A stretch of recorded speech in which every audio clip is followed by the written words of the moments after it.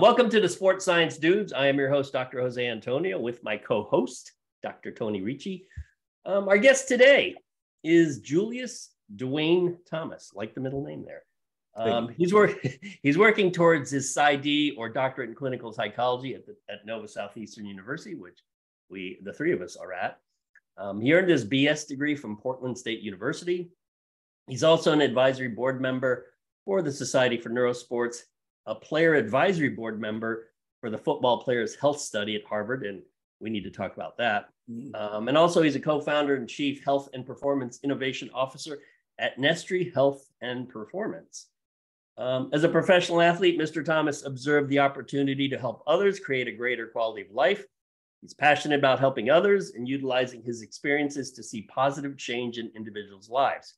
But prior to being an academic nerd, which is what he is now, Mr. Thomas played in the NFL. He played a position of tight end for the Broncos from 2011 to 14, the Jags 15 to 16, and then finally the Miami Dolphins in 2017. He earned Pro Bowl honors in 2013 and 2014. However, and most importantly, do not forget this, Mr. Julius Thomas and I are co-instructors in the most awesome class at Nova Southeastern University, Sports Neuroscience. So we are killing our students, and we have a lot of fun with it. So let's welcome Mr. Julius Thomas to the show. Man, thank you guys for having me. I mean, honestly, you guys are two of my favorite people, two people that have given me so much information about really just academia, research, two people I look up to in your perspective fields, and two people I enjoy working with as often as I can. So I'm excited to be on you guys' show. You know, I feel like a sports science dude myself. So you are, JT. Yeah, looking forward to getting nerdy with you guys and, you know, giving a lot of education because, you know, that's what we all have in common. You know, we love being educators and getting down into the research, but then making sense of it because who just wants to look at research on its own? You got to make it a little bit more fun. Amen. Right. Amen. Yep. Now, I know we have a whole slew of questions for you because you have a really unique background. However, I wanted to touch on something that I think only you and really professional athletes and maybe individuals in the military have to deal with. And as you know today, or maybe you've heard, Tom Brady retired after like 2+ decades. Wow. Now, the question is this, because you went through this, Julius, when you've been doing the same thing for 20 to 30 years, there's got to be an interesting like mental and emotional adjustment that players and or soldiers are not used to. So could you sort of explain what's going on in the mind of a professional athlete? All of a sudden, wait, you wake up and wait, I don't have to go to practice? No one's telling me what to do? There's got to be the adjustment's got to be really difficult. Yeah, you know, it's such a challenging adjustment. And I always refer to it as the transition. And let's just be honest, transitions in life are hard. Transitions are tough when you go from middle school to high school and worried about what it's going to be, or you go from high school to college. But I think transitioning out of the military or transitioning professional sports into whatever you're going to do next are some of the most difficult challenges and the most difficult transitions a person can experience. And I think the data supports it, right? Like if you look at-risk populations after transition, you're looking at pro athletes and you're looking at ex-military. Wow. So that's probably one of the things that sticks out to me the most, something I'm obviously have applied myself to wanting to help in and going through this transition on my own. But, you know, I think when you leave the game, I try to talk and teach people from a neuroscience perspective, and we can talk about that a little bit here, is the neurons in your brain have been trained to experience reward, right? So every time I catch a pass and the crowd goes crazy, that's rewarding. Every time I get up and I have a great workout, every time I do something in and around the game that I played, it feels rewarding to me. And those are often the most rewarding experiences you have in your day-to-day life. But then overnight, all of a sudden, your brain no longer has access to any of those rewards.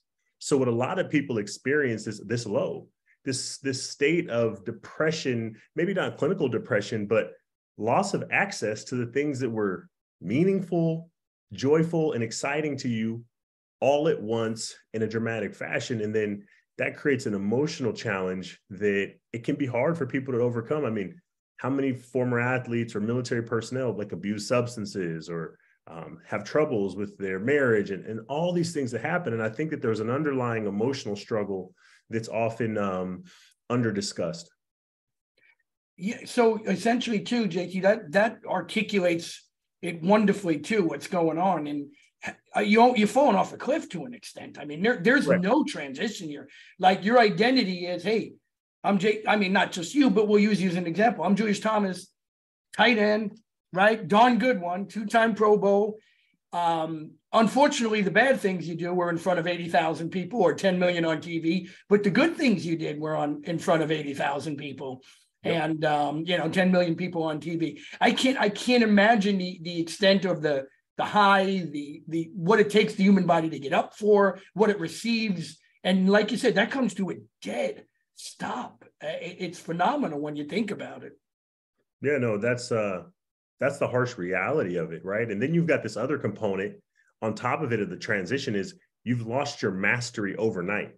You developed a skill set that you became one of the top percentage in the world at doing it. And then overnight, it has no value, right? So say if you're a lawyer, you become one of the best lawyers in the world, you do that until you hit the grave. Right. You're one of the best physicians, researchers, et cetera. You carry your mastery with you until these later parts of your life. But I always tell people all the time, they used to pay me $10 million to catch footballs. Now I can make $0 from catching. So everything I built, what I invested myself in, it now becomes not only essentially worthless, but my mastery is gone. And now I have to develop new mastery. And that's one of the biggest challenges I see that athletes are facing when I'm working with them in their transitions out of the league is, man, what's going to give me that feeling back? Where do I get my juice from? And I tell them, you got to build it back. The same when you built those neurons to appreciate that and to seek that, you got to do that for new ones. Now explain though, because obviously the idea of going through a transition is what you're doing now. However, in academics, anyone studying for a doctorate, the rewards are actually quite minimal for most part. And oftentimes it depends who your advisor is, who you work with. I've talked to PhDs who said it was the worst experience of their life. Their advisor beat the crap out of them every day. And the reward was basically, oh, finally I graduated. Now what am I doing? So that's so much different than, what Tony described in terms of you're getting applauses and cheers and whatnot. What applause or what cheers do you get now? Or is it something internal? You're like, wow, I co-authored a paper or, I gave a talk. It's not the same thing, but there must be a different appreciation for it. Yeah, no, I think that when I reflect upon it, I think, what's rewarding in the experience, that becomes a challenge. And you have to be able to identify what are these new things that I can give myself, a win about, or I can give myself some credit for that helps me feel good. And it's hard to do in a PhD program because you're just getting hit over the head with more and more assignments. You never feel like you become the master of anything because the courses are changing every semester, because now you get a new supervisor that's telling you that what you do is shitty and they can't believe you're turning this work in. If you ever want to be great in the field, you got to get so much better. But for me, I really try to hone in on how much am I growing and what is changing about my experience. And I think that's really been great to do research, and you've got advisors and the way they look at it. But when you're doing research, you often get a chance to have those experiences that become really rewarding, right? Like when we collect data, and then I get to sit around with you guys at a table and talk about what the data means. And then when you're in the beginning, all you hear is wah, wah, wah, wah, wah, wah, wah, wah, wah, wah, bone density, wah, wah, wah, wah, wah, statistically significant. And then over time, you start to go, wow, this is like watching a chalk talk in the NFL and being able to sit down and break down schemes and plays because now I'm getting it. And you go to conferences and you're sitting there going, oh, this is making sense. I'm starting to understand these concepts. And as that happens, that becomes rewarding. But let's be honest, getting a doctorate is one of the hardest grinds you can ever go through. I've been through NFL training camps, and getting a doctoral degree is equally as difficult in many ways. No, that's a good description. It is a grind, and I've described it. It's an endurance test, and just you can't quit. You just got to keep going. So let me ask you this: we, both Tony and I, we teach in the exercise science department. So I want to ask you this question and think of it as you're talking to an exercise science crowd. Yep. Playing professional football, or even you played college basketball, the commitment in terms of training and time and knowing your personality, having someone tell you what to do every day, whether you think they're correct or not, you have to do it. What is that like for someone like you, who obviously you're fine leaving all of that, but during a period of time, you were basically told what to do all the time. What was that like for you? It was always challenging for me, honestly. I was the guy that avoided the strength coach at all times on campus. I'm talking about, like, I never walked past the hallway because I didn't want the guy. I mean, strength coaches, they live in the weight room. They love it, right? Anytime you walk by, hey, man, you want to get an extra lift in? Hey, you want to get some extra curls? Like, no, I actually don't. And I'm actually upset that I have to be here at 6 a.m. tomorrow and do all these exercises and do all this lifting that you want me to do. So it was a challenge for me. I was the kind of guy that would avoid the weight room as much as possible because there was nothing volitional about that training. And the other thing I think that I wish I would have known then is I wish they would have educated me. It's one thing for a guy to come in and say, Julius, you got to lift 275 pounds 6 times for 4 sets, or, we really need you to go run a mile under this time, or we're going to have you do this many box jumps and this many step up overhead weighted step ups. And you're like, for what? Boy, I was born athletic. Like, leave me alone. Like, I'm going to jump high tomorrow, whether I come in here today or not.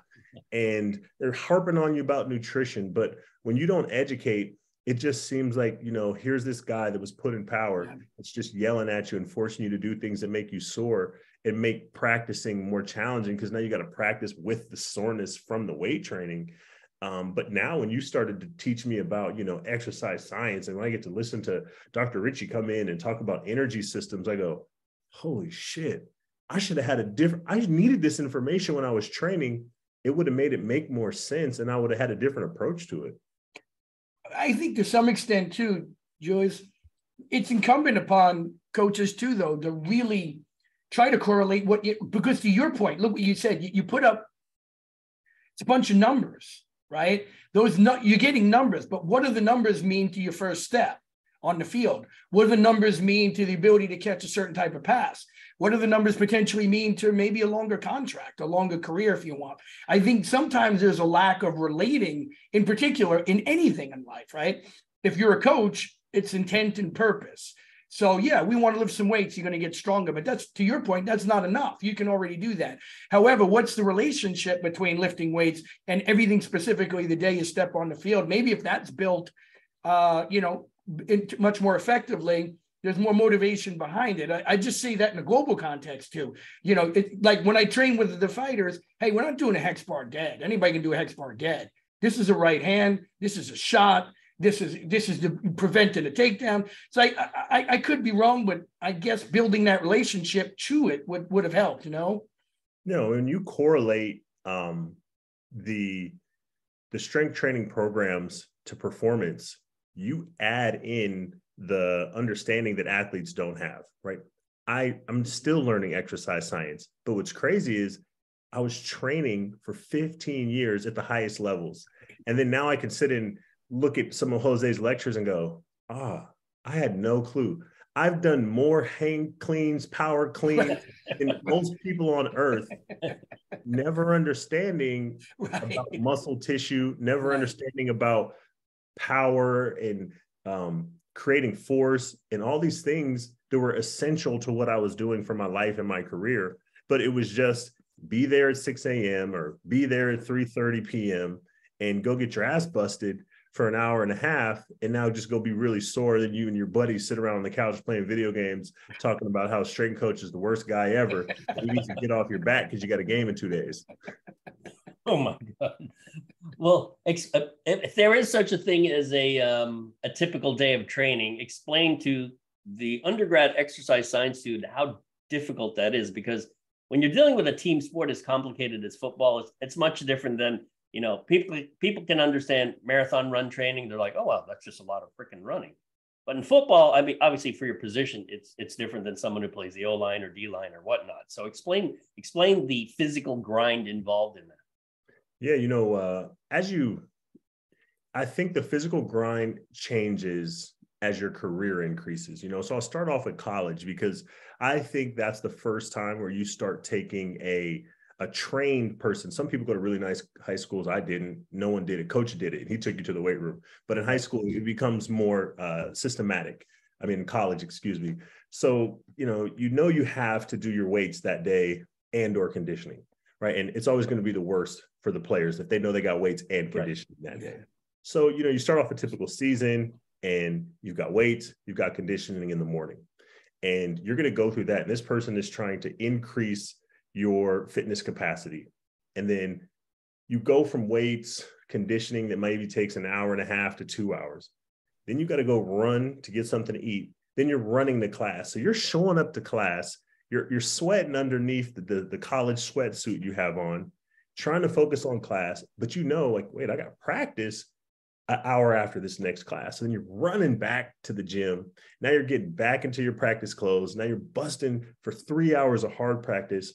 Then you go home, you're sore, you're beat up, and then you're going to do it again, and you're going to do it again, and you're going to do it again. And that becomes challenging. But when you're a pro, it becomes even more complex because then you got to get there early, 7:30.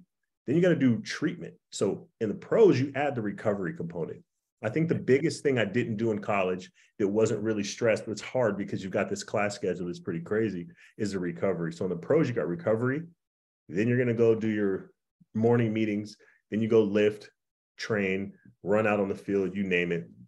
You go back to meetings. Then you go to practice. Then you leave practice. Then you do recovery before you go home. Grab some nutritional stuff, shake, whatever you have to do. Then you go home. Then you got to recover again that night. So when you start talking about how much time you're spending just on your physical fitness, it becomes pretty demanding, really, to keep up with that schedule.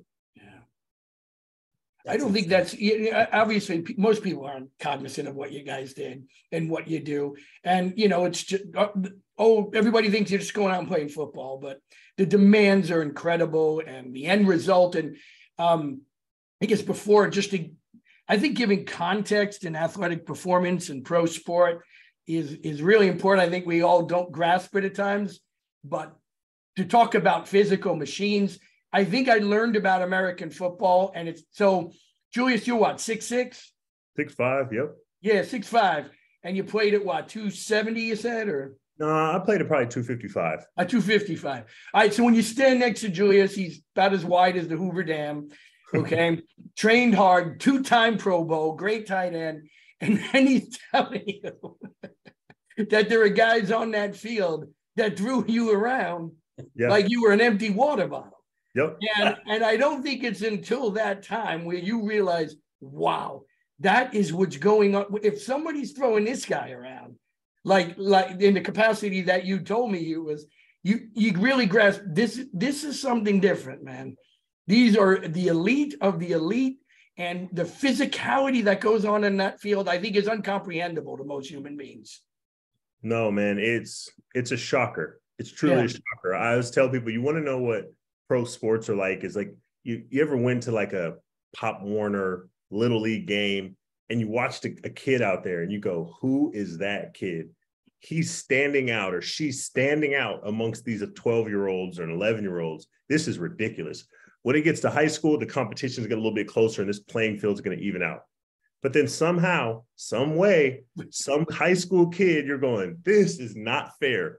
This kid, when they get to college, this playing field is going to even out and it's going to get closer. Lo and behold, somehow you get to college and there's some freak out there doing some things and you go, it's not possible what they're doing. Exactly. You get to the pros, it's going to even out. And then yet again, there's another person that's a freak that's just head and shoulders above everybody, even now that you've selected for the best athletes in the world. I tell people an example about Von Miller. Here's a guy, 6'3", 250 pounds, that runs a 4.5, 4.6 40, but he's bend. His ability to bend on the edge. Here's a guy that can squat and have his knee dragging the grass Right. and come out of a deep one-legged squat position at full speed, explode around the corner at forces. I mean, I would love to know what those forces are, and be on the quarterback's back in a second and 1.9 seconds. Those sacks are happening in 1.9 seconds. It's crazy. 1, 2. And there's hand contact within that 1.9. He's grabbing a 315-pound man, rocking him back, snatching that guy around like he's a stuffed animal. The guy's laying on the ground, and here's a quarterback going, man, I thought I had a guy open, and now I'm on the ground trying to wipe grass and mud out of my eyes. It's incredible, man. That's football, man. It is tough. What's up? Yeah, those are some funny stories. Let's talk a little bit about something that's more of a serious issue within professional football, but might even say the fight sports because of head contact, even soccer. Yep. We did that study where we looked at female soccer players who had higher levels of NFL neurofilament light as a marker for brain injury. Now, you work with the football players' health study at Harvard, and from the start of your career up until now, what have you learned in terms of how the NFL or even sports in general, how they should deal with head trauma? Because it's clearly an issue, particularly in professional football. And I know, and Tony and I had this discussion about, football versus rugby, why it would happen more in football than rugby. And we say, well, because you don't wear a helmet in rugby. So you have to learn actually how to tackle without using your head. But that's sort of a sidebar, but explain a little bit about, this in terms of head trauma in professional football. Yeah, head trauma is one of those things that I'm happy that we've highlighted it and that we've got to a point where we recognize it as a risk. Because when I was playing, it was not recognized as a risk, and that wasn't that long ago. We weren't talking about this in 2011. People were thinking, there's some crazy doctor over there saying they found something, but no one's paying attention to that here. I mean, Dr. Tarter would always ask me, Julius, were you worried about your brain when you were playing? No. Why would I be? I was worried about my knee, my neck, my back, like my shoulders, because I'm watching guys tear pecs and bicep tendons off their body, trying to just put their arm out and stop a guy running. So it's really been, I think, really beneficial for sports that we've now started to highlight really some of the long-term negative effects that could happen from repeated head exposures. One of the biggest problems are the games were built without this information. What do we do now with these games now that this data is coming out? And what are we doing to create strategies to be neuroprotective? Is it supplementation? Is it stuff like we're doing at Nestry with consistent biofeedback for the brain or neurofeedback for the brain? Is it more days off between contact? One of the things that I never understood was why not create days off between pads, right? So why wear pads for 3 days, Wednesday, Thursday, Friday, Saturday off, Sunday? Why not gap them just one day in between? Just give the body one extra day, one sleep cycle to help remove some of those, some of the damage that's happening and some of the inflammatory variables that are happening to give you that extra day of flush. I think it's an issue. We understand that it's real. We're starting to get better context around who it affects, how often. We got to this point where we thought every single person was going to get cognitive decline. I think that we're past that. We now know it's not going to happen to everybody, but there are certain risk factors that we talk about with the football players' health study at Harvard that are showing that these positions or these length of careers are more at risk for developing cognitive decline. Which positions would those be? I'm going to give you a guess. You got to guess. Well, I don't know. We going online here? I mean, they got contact every play, right? Yeah. So, you're talking about linebackers and running backs. And we understand that, right? These guys are the ones that run through the hole. Hole opens up, that makes sense. Into each other from 10 yards apart. Good point. These guys have bad intentions every time they're on the field. So you've got running backs and linebackers. You've got your interior linemen and your defensive linemen, because you're talking about people are not People don't understand the forces that are happening. When Aaron Donald lines up 6 inches from your hat, which was what we refer to as a helmet, that dude's legs, they're built like springs that could send probably a car off the ground. And when the ball snaps and he, boom, that force, he's bringing right into you and whatever's in the way. Wow. And you do that 60 times, 70 times a game, but you're also doing it in practice, right? So think about how many exposures you're getting throughout a week, over a career. And so we tend to see it in those positions. But then also there's this inverted U that we've started to notice in the data. It's really incredible, is the people that played the shortest time tend to be the healthiest. But then the people that played the longest tend to be the healthiest.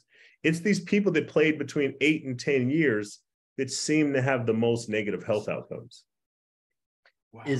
Would that be because, well, obviously the shorter ones, the ones who played the least, it makes sense they would have the least. The guys who last long, they're just playing smarter. They know what not to do. Is that why? So it's actually pretty funny. And I was sitting down, and within the study, they started to pull me in on some of the research. They were going, wow, you're doing research. You know, maybe you have some insights for some things that maybe we haven't seen. So one of the ways that they determine risk is years of play. And that's like the standard way to determine risk. And I'm like, nah, that to a player doesn't make much sense, because, you know, the guys that play the longest are what? Punters, kickers, long snappers, and backup quarterbacks. So now they're messing your data all up. So you're going, well, something about these guys, right? Is it biology? Is it the way they play that's allowing the guys that play the longest to be the healthiest? And I'm like, no. But if you play 18, 19 years, you probably weren't getting hit as much. So you look at the amount of snaps that a person plays throughout their career. And the guys 8 to 10 years were playing the most snaps. Right. These are the guys that are running down on kickoff for an entire season for 10 seasons, right? Like there's a lot of exposure there. These are the guys that are mixing it up in the trenches. So it's actually the amount of snaps a person has and playing position, or that 8 to 10 year, that start to have the most negative health outcomes. Yeah, that would make complete sense. And you forget about that because that data would be, as you noted, completely skewed by one Tom Brady, 13 punters, and Ryan Fitzpatrick took a lot of snaps. But to your point about backup QBs, they can be around 14, 15, 16 years, right? Well, look at the backup quarterback for Kansas City. We played together in Jacksonville, right? And he backed up Blake Bortles in Jacksonville, and now he backs up Patrick Mahomes in Kansas City. So how many snaps does he get in a year? Right. But he's playing in year 13, 14. So you've got, I call it dinosaur data, because if you can make it past 12, 13 years of football, you're a dinosaur. So they're sitting there, they're going, man, these guys are so healthy. They played a long time. Their surgeries are down. The chronic disease they have later is down. What's going on here? And I'm like, no, those guys weren't taking the same beatings. So I do have one question, Julius, regarding with the awareness amongst the players now, obviously, and like to your point, the guys that know they're taking a lot of snaps, do you see, I'm sure someone like you is going to have a large influence on this in the future. Do you see better behaviors the external behaviors that are required for health too, like even mental health? Are they working harder to get to sleep, or potentially take the supplements that might be helpful? Like are players much more cognizant of some of the behaviors that we know that might mitigate the effects of this? Is that starting to take hold, do you think? In my experience, no, because where does the education happen, right? Just like I said, I wasn't educated. I was just told what to do. So I never understood the why. I never understood the risks. And then, how many former athletes or current athletes are really biologists? Like, you have to start to understand the biology. I mean, Jose, you tell me that all the time. Like, once you understand the mechanisms at play, then you have all these aha moments. But it's hard to find professional athletes that are going to sit down and learn about physiology. So you've got that fact. But then also the Football Players Health Study recently published a paper that was actually pretty phenomenal for me to read. And they showed that it appears that former professional football players have lost their middle age. They just go from young, healthy studs to old. And they showed that former football players tend to experience the same rates of chronic disease and illness as the average typical American male 10 years older than them. So you're seeing heart disease, diabetes, arthroplasty and different types of knee and hip surgeries, cognitive deficit. Like you're seeing this 10 years before the rest of the population in these players.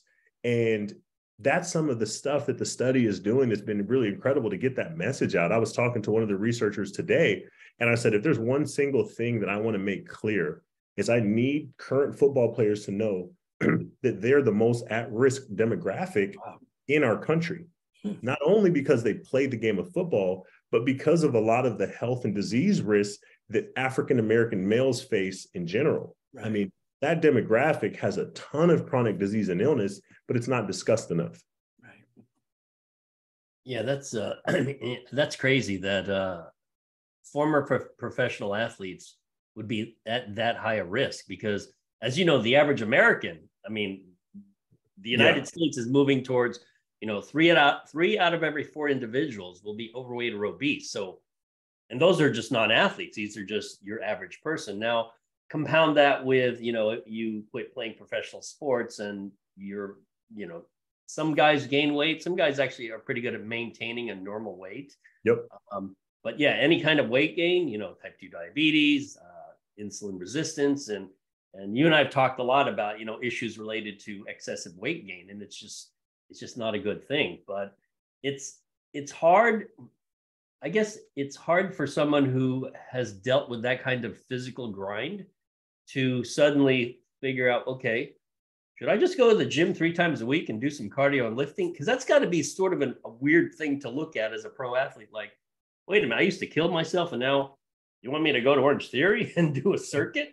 It's just got to be odd. Whereas individuals, like I talked to a lot of people who compete in individual sports, whether it's the run, bike, swim sports, where they can still do their sport, and they know as they get older, they're not going to be as good, but they can still do it. And for them, it's not as hard a transition, because runners can always run, cyclists can always cycle, and swimmers can always swim. So the team sport stuff has just got to be, the dynamics of it must be really complicated.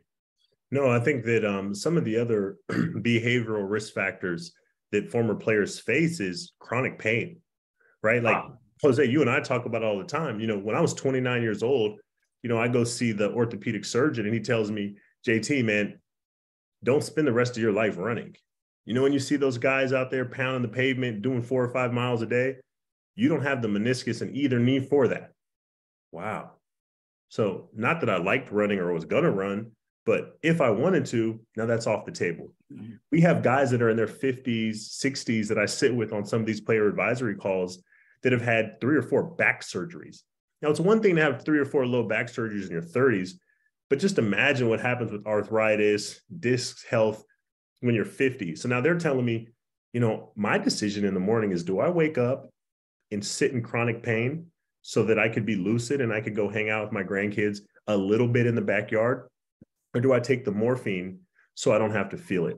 So you've got a lot of injuries, you've got a lot of chronic pain that now become limits to healthy behavioral functioning. But then you've also got a health literacy problem. I mean, we have a national and global health literacy problem, but you also see it in professional sports. So they don't know what they should be doing when they're done.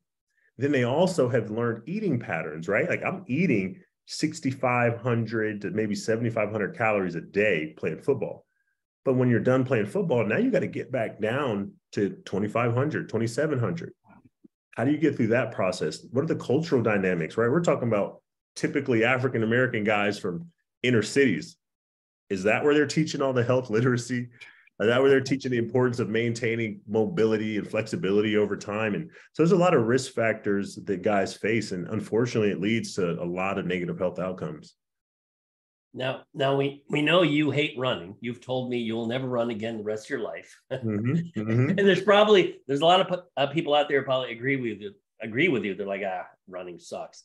Yep. However, have you replaced, I know you practice jiu-jitsu. Is that something that at least replaces some of the, the physical contact or not really competition, since you're not going to compete in it. But is that at least an adequate replacement? Yeah, for me, I always say it gives me my fix.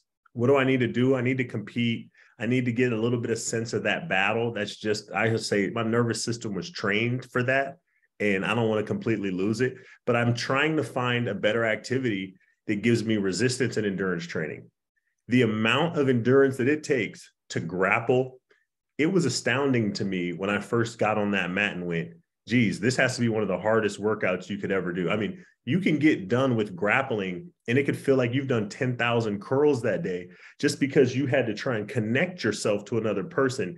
And in jiu-jitsu, they call it, you got to get sticky and create that close contact. So for me, it's like 3 or 4 times a week, I get to go spar. If you spar for 30 minutes, 3 or 4 times a week, I guarantee you got the elevated heart rate you needed. You burn the calories that you should, and you're definitely getting some mobility as well with some of the positions you're in. But if you're getting on the ground, and that's one of the most phenomenal things for me about doing jiu-jitsu is, man, I got to get my old ass on the ground. And I got to move around on that ground.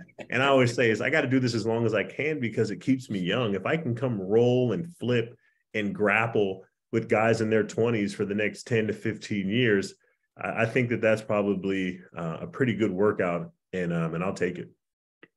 And I would imagine a good mood elevator for a lot of what, some of the guys, to your point, are lacking after the career is over, just coming out of there with a little sense of accomplishment. So, yeah. And you got that hurdle, right? It was a big challenge for me to go back to being the worst athlete in the room. Yeah. That was something I hadn't experienced since I was maybe 12 years old.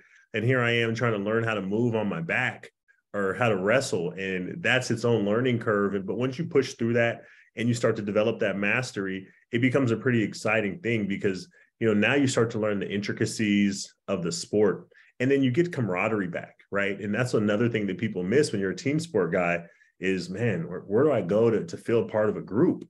But me, man, I go over there, I hang out with a bunch of the other 40 crazy people that go fight people 3 or 4 times a week. And it gives me that I would probably be missing a lot otherwise. Well, I know Tony thinks next to boxing, I guess wrestling might be the second hardest, or the grappling sports, right, Tony? I do.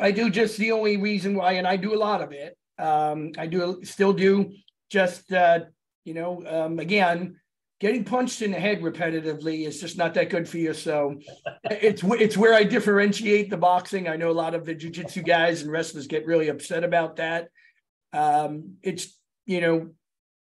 talking about it today, right? Being hit in the head isn't all that good for you. So that's what just differentiates boxing when it's the ultimate goal. Even in the NFL, the head contact is there, particularly on the line, but they try to avoid it today, right? They do the best they can. In boxing, it's the ultimate goal. So I do think it differentiates it. Peripherally, yeah, you get a lot of fatigue in jiu-jitsu, but the sheer damage to the old noggin is pretty bad in the boxing sport. No, I mean, we got to be honest, right? Punch drunk CTE, really the lineage of understanding that getting hit in the head is not good. And I think it's also something that we always have to make clear anytime we talk about it.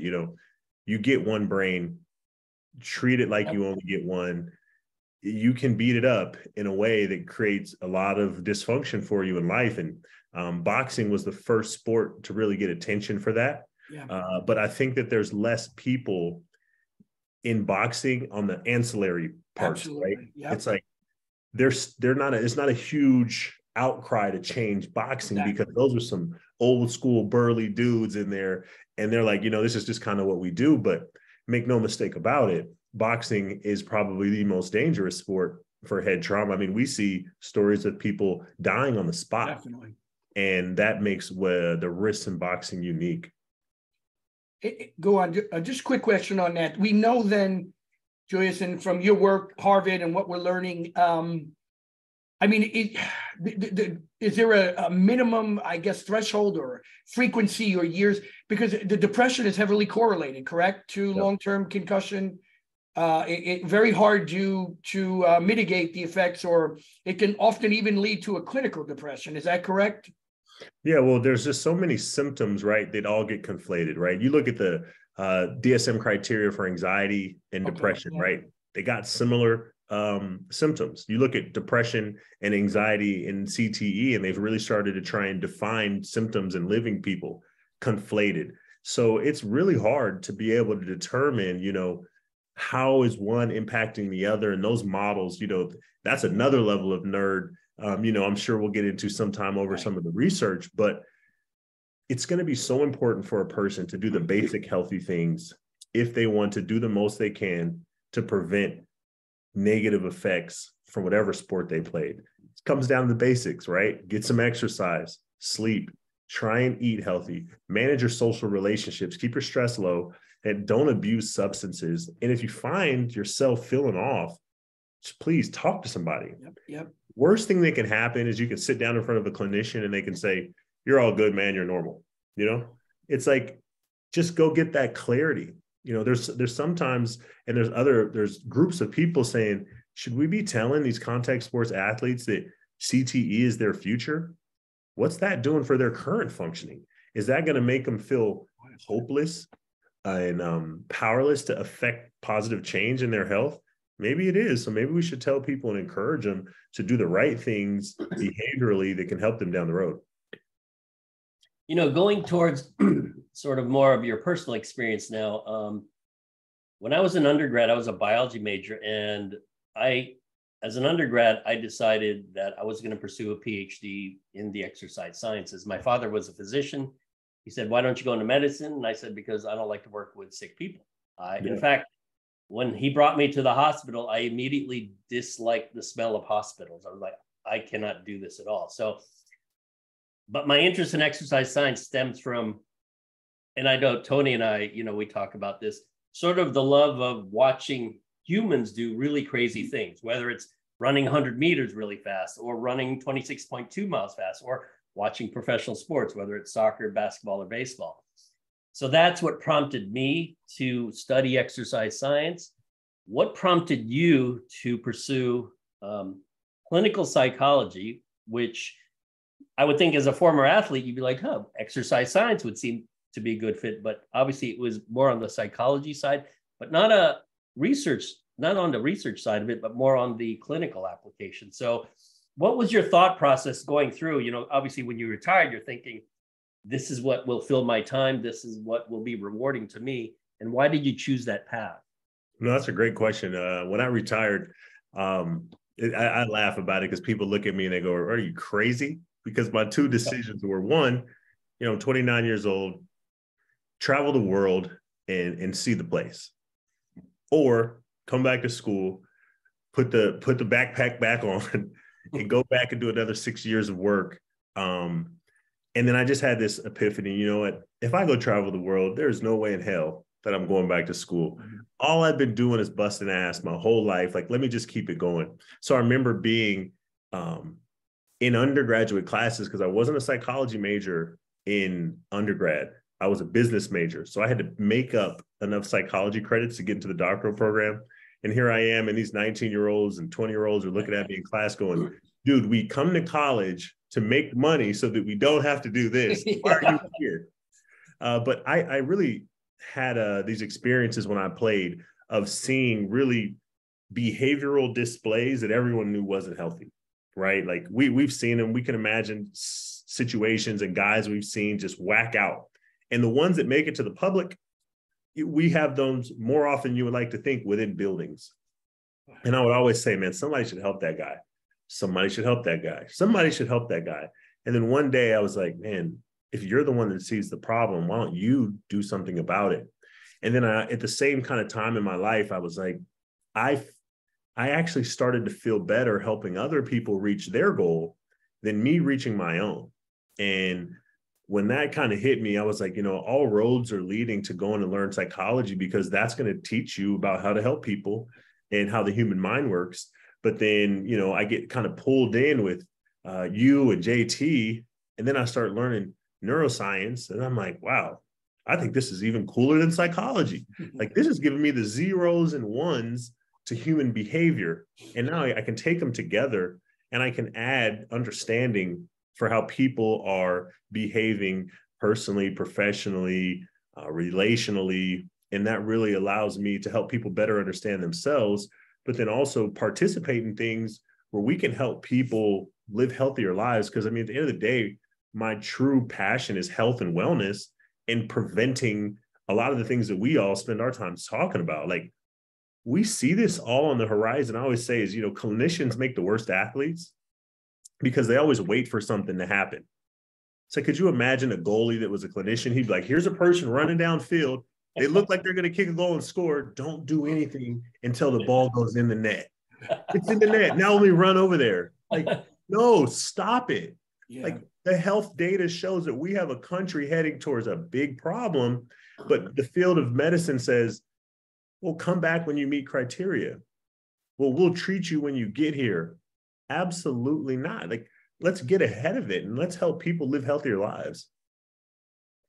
Your vision and your role in that, JT, will it be, obviously, I mean, it'll be a broad sword because you can help many people, but do you have a passion to maybe get into these athletes to help them make that transition, or maybe even educate them early in their career so that transition later could be much more smoother, or they'll be better prepared? Is that part of what you would like to do, you think? Or yeah, one of the things I want to do is I want to go above the athlete, because you got to go to the decision makers. You got to go to the people that are creating what the athletes are doing in their day, and you got to make them aware and create the influence there so that it trickles down into healthy day-to-day education, right? So one of the things I want to do is I want to join the boards. Like, there's a health and wellness board in the NFL and the NFLPA.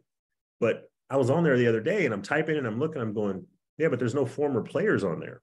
So here you have a whole health and wellness board, but how are they getting insight into what the players would use, what's happening in the players' lives? Like, that's a gap there that needs to be filled. And one of the areas that I've found that can be very helpful is continuing to increase my education, continuing to grow as a researcher, and to start mastering these disciplines in a way where I can go into spaces and I can say, what are the programs that we're putting in place? Like, one of the big things I think about is depression. And Jose, where I'm teaching our class, and I'm talking about depression, right? Because you look at the sports psych literature, Tony, you know this, it only talks about anxiety. Exactly. Why not depression? Right. The depression risk of getting injured, of having your career ended, not having a successful career like you thought you were, right?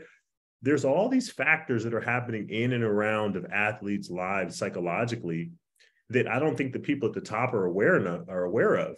And I want to go in and be able to take these education and these experiences I've had and to say, hey, let me sit on these decision-making committees to be able to provide information and to be able to say, this is an alternative way that we can care for the people that are going to be influenced by these decisions that come from the top. Because one of the things I think about is, who's educating coaches? It doesn't matter how much I tell the player, the coach makes all the decision. Right. So in the off season, are the coaches being trained in how to help support players' mental health, how to communicate with players? How do you recognize when a player is going through a tough place, right? Like, say a player's struggling, right? The old school coach adage is grind them harder, grind them harder. But is that psychologically healthy? Or how do we coaches be the first line of recognizing, man, that's my guy. I spend every day with him. He looks a little off. But if the coach doesn't know what to do, now we have a problem. So how do we help educate people so that everybody can be healthier? How do we help educate players so they actually know how to maintain their health when the strength coach is gone, when the meal room is gone, and the nutritionist isn't there coming to your locker saying, hey, let's talk about what you've been eating? Interesting.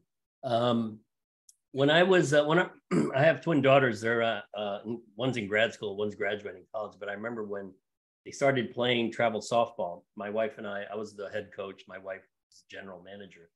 And we put them on a nutrition and supplement and training program and I was telling them this, I said, you guys realize you're probably getting trained better than the average college athlete, mainly because we know what we're doing with nutrition and training. So we had that advantage. And what's interesting, all of my peers who also had kids at about the same time, they're like, oh yeah, we put our kids on creatine, we make sure they got extra protein, get omega-3 fatty acids, et cetera, et cetera. So we had sort of the advantage of we did the research in it, so we pass it on to our kids. Yeah. Now you have two young, you're a father of two, so it's going to be a fun journey.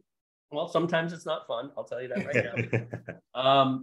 When they start playing sports, because I think there's no better way, particularly, and I have two daughters, I think there's no better way to instill discipline and sort of a time commitment and setting goals than sports for a lot of reasons. And are there things you learned, from the time you were an athlete, now your post-athletic career, that you will have your kids do that it's just something you would have never thought of because you didn't know about it, but it's like, this is what I know, this is what'll be good for you? What would you instill in them when they start, playing whatever, soccer, volleyball, basketball?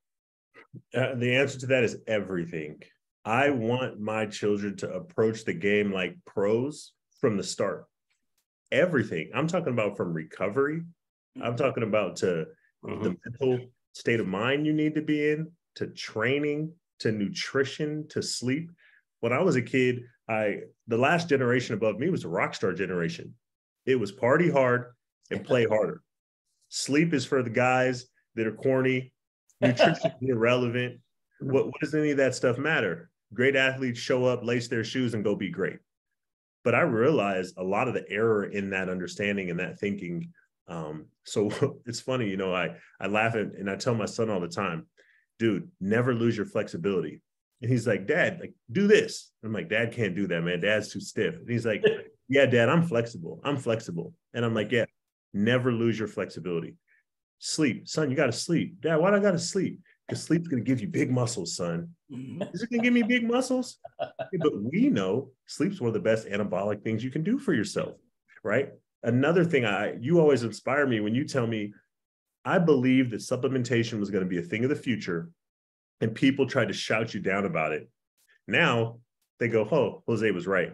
And so for me, I think that space is cognitive training, right? It's the last part of the human body that we have not intentionally tried to influence.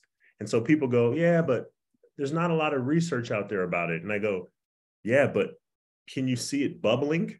Yeah. Maybe there's just 10, 20 studies coming out a month now.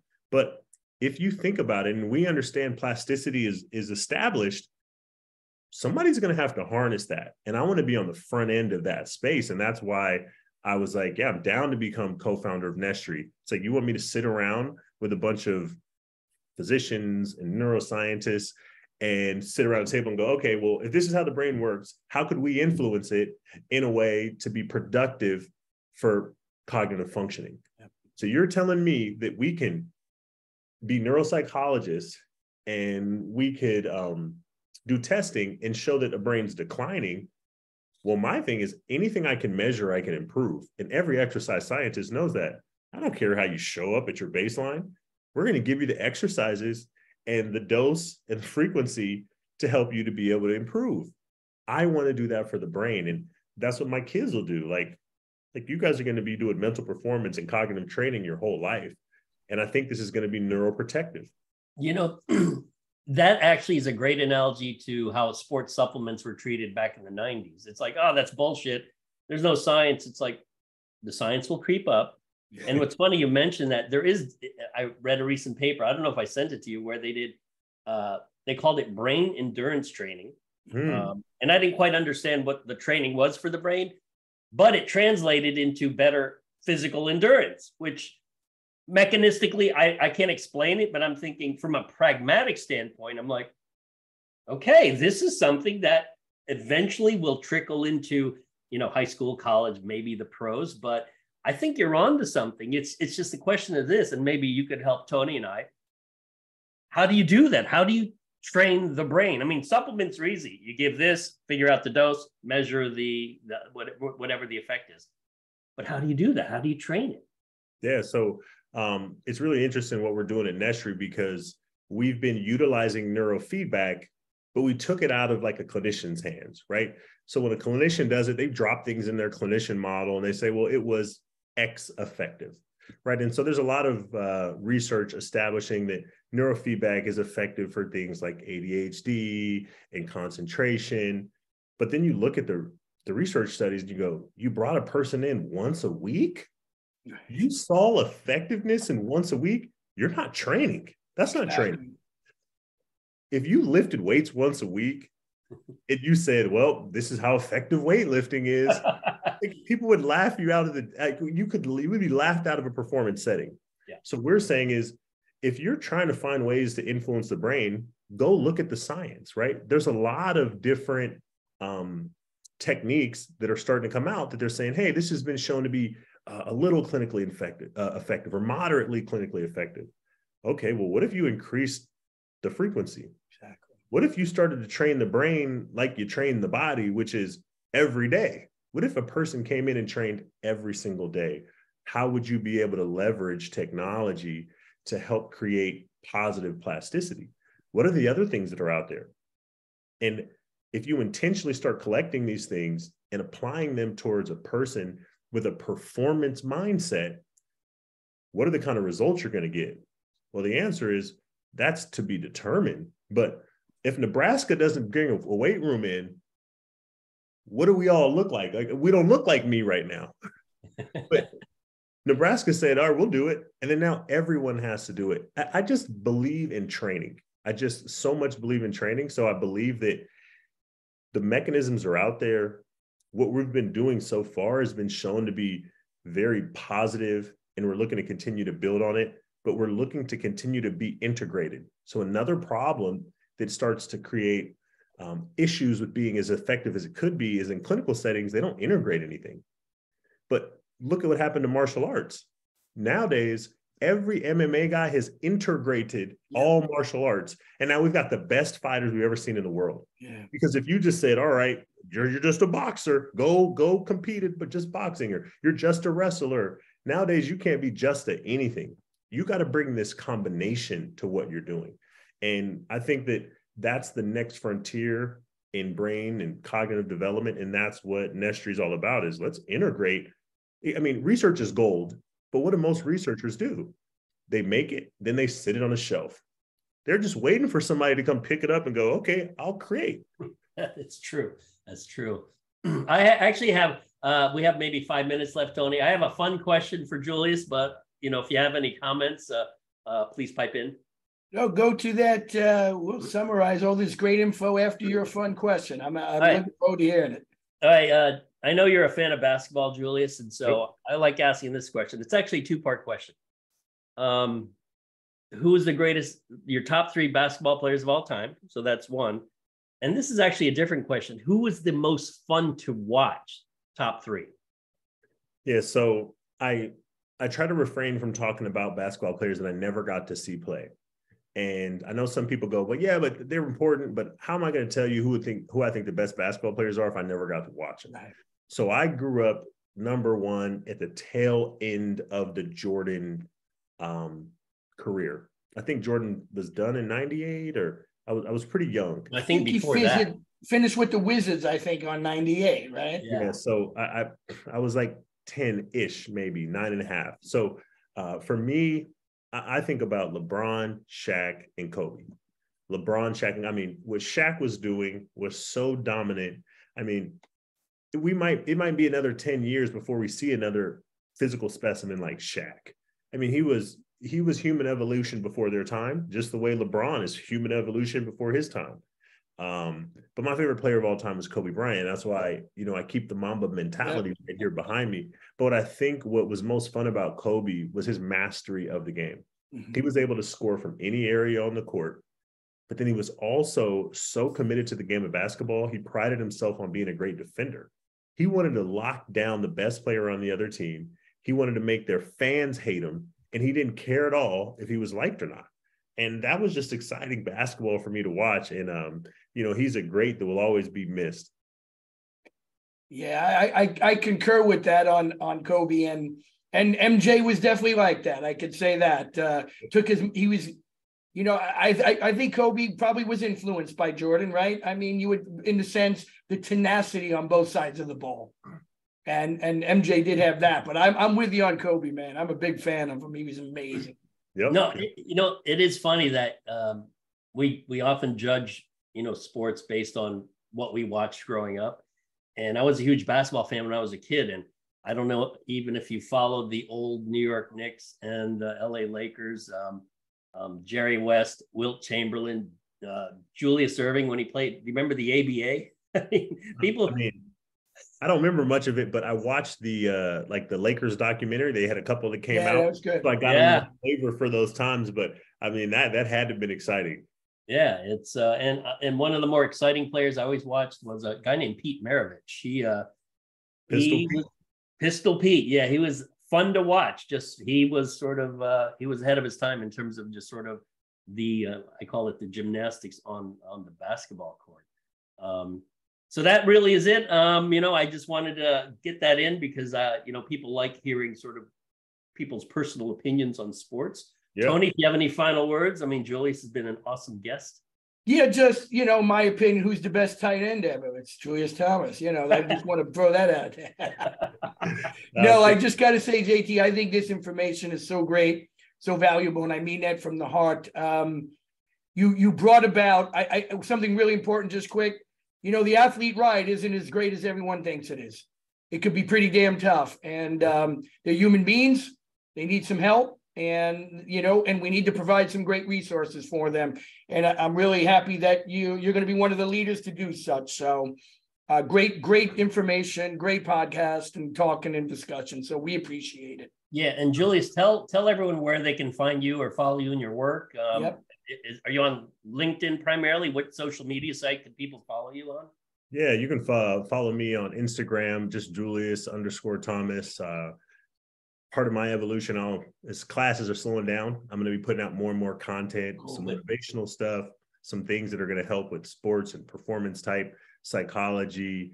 And then anytime I have like a podcast or do anything like that. But then I'm also on LinkedIn, just Julius Thomas as well. I'm a little bit more present on LinkedIn. So sometimes I'm able to get back to people, but I just want to thank you guys for having me. It's just been an incredible influence you guys have had on me and helping me to understand the space, helping me to continue to grow and develop academically and as a researcher.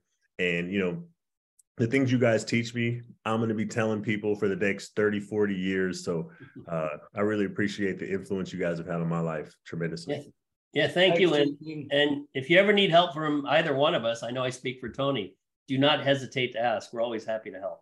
No, you guys know I come to you whenever I have a question. Jose, I text you all the time, and Tony, I text you. I'll be like, man, I was wondering about this. You got anything for me here? So you guys have always been a great resource for me, just because of the acumen you have. The decades that you guys have spent in these spaces, and I can't wait to say, man, back in 2023, I was looking at this research and it became important. But then you guys also helped me understand the importance of mentoring. And I hope to be able to have the influence on people behind me that you guys have had on me. You will, my man. I see it already, no doubt.